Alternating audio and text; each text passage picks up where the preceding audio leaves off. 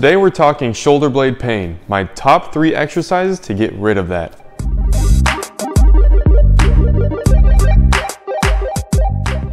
Hey guys, welcome back to the channel. I'm Colby Smith, Doctor of Physical Therapy. Today we're talking about scapular dynamics. What that is, very briefly, is the way that your shoulder blades move. These exercises focus on 3 muscle groups: the serratus anterior, the lower trap, and the upper trap. Those 3 muscles are supposed to work really well together when you reach overhead. And a lot of people, the upper trap is very dominant and the other 2 aren't doing a very great job, which does some funky things to the shoulder blade. So if we can get them activated in the right way, then things can start moving a lot better. This first exercise is called a serratus wall slide.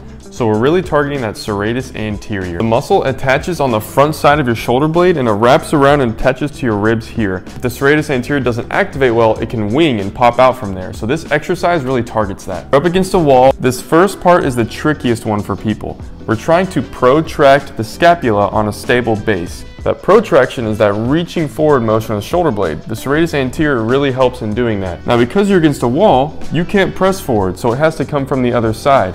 So you're here and you're pressing forward, and because of that, your back is coming out that way. From there, you're holding this and you're sliding your hand up and a little bit across and then down, and you are still pressing into the wall, but still staying protracted.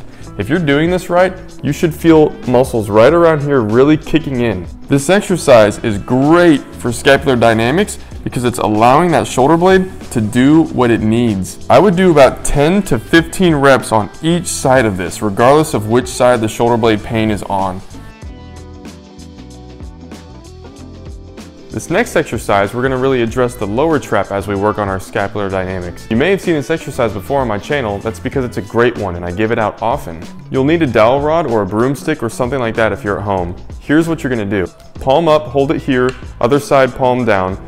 You're reaching up in this motion as if you're going to be in a Y position, but with one hand. All the work is coming from your right arm for a large portion of the exercise. Then you'll add on some extra work at the end with this hand. So you're reaching up into that Y position as far as this shoulder can go. When you feel like you've hit your end range, I want you to take this hand and push it a little bit further. But this is not a stretch, this is an activation. So that whole time, even when you're pressing with the left hand, this right arm is actively trying to pull back and squeeze between your shoulder blades.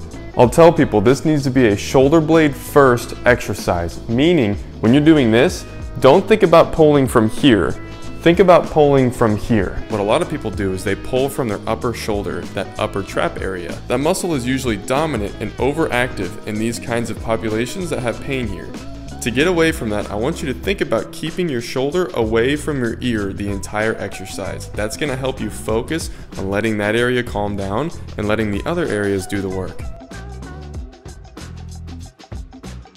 Okay, for the last exercise, we're going to tie it all together. You can use a band, cables, or dumbbells. You're going to anchor the band with your feet. If you're using cables, just set up the machine so that they're crossed. If you're using dumbbells, just hold them in your hands. What we're doing is shoulder scaption, which is basically shoulder raises, but in a Y position rather than straight forward or straight out to the side. So here's what we're doing. We're gonna raise up to the top, hold at the very top for 5 seconds, and then slow on the way down. I'm talking 5 to 8 seconds all the way down.